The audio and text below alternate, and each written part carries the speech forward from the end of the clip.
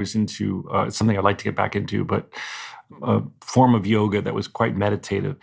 And I felt like all day long, I remember this was a time when I was living in New York City and I was using the subway and feeling like the chaos of that. And that I could find myself going into the quiet space of the yoga and calling it up like a stored battery that I had charged that morning. One might even say remembering. Yeah. I mean, this is what I'm talking about, or this is what I'm stealing from the Buddha. You and apps like Headspace and the like, I think, are making it palatable to so many people that wouldn't have access to it or the time to study the ancient Buddha or to go on a retreat somewhere. I think you're doing a great service by presenting it in a way that can be digested in the modern world. Thank you. It's something I'd like to get back into, but a form of yoga that was quite meditative. And I felt like all day long, I remember this was a time when I was living in New York City and I was using the subway and feeling like the chaos of that. And that I could find myself going into